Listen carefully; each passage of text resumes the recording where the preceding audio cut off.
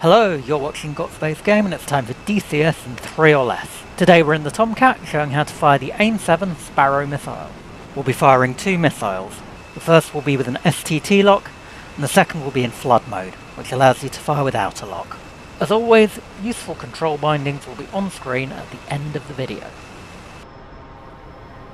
Master arm on and open the ACM cover to ready your missiles. Check that your HUD is in air-to-air mode. Bring up the TID repeater. You'll need an STT lock to fire the Sparrow. You can get Jester to do this, use an ACM radar mode, or you can go to the back seat and lock a target yourself. Jester's picked up some targets on the radar. They're hostile, so let's get him to lock them up. Bring up the Jester menu. STT lock. Target ahead. Diamond in the HUD represents a locked target. The cross around the diamond represents a TV contrast lock. The missiles are now warmed up. That takes about 2 minutes in total. Weapon selector up to the Sparrow position.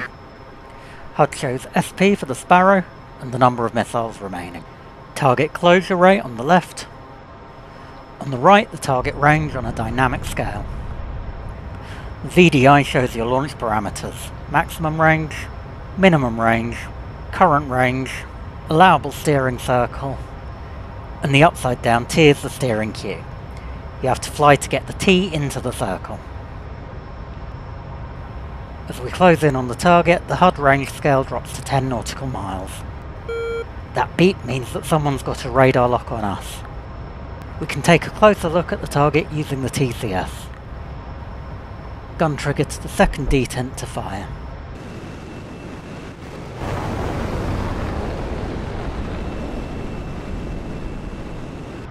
You can see the contrast lock on the TV just flicked momentarily to the missile there. Maneuver to hold your lock on the target. Splash 1.